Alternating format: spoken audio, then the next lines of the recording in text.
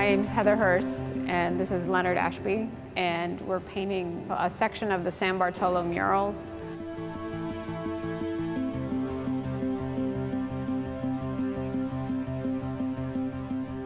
This is a section from the west wall of an ancient Maya mural painting that dates to 100 BC. And the mural and the site was discovered in 2001 by Dr. William Saturno. What we found is that the main temple complex of the site was adorned with mural painting in several of its rooms. And this scene here depicts several gods, including the maize god right in the center. And he's playing a drum with an antler and dancing as he leaves a turtle, the carapace of a turtle, which is kind of a scene of emergence. The maize god dies and then is reborn.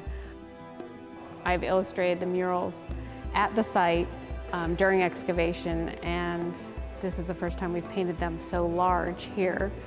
And it's a lot of fun to paint them in this format because you really get to get into the line work and the color and feel all the expression of it rather than just doing it tiny and very detailed. So it's a lot of fun.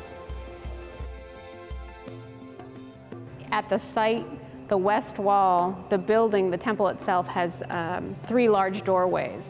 And this scene is very close to the center of the room, looking out the central doorway. So I think the Maya would be very pleased with its position right here. The Oshtotilan mural is an Olmec mural. So this is 100 BC, that's several hundred years earlier. And that's on the exterior of a cave. So if you have the opening of the cave, that mural is painted above the opening on the rock face. And it's huge in person, not quite that big, depicting probably a ruler seated on a throne with his arms outstretched as he's in this avian bird costume.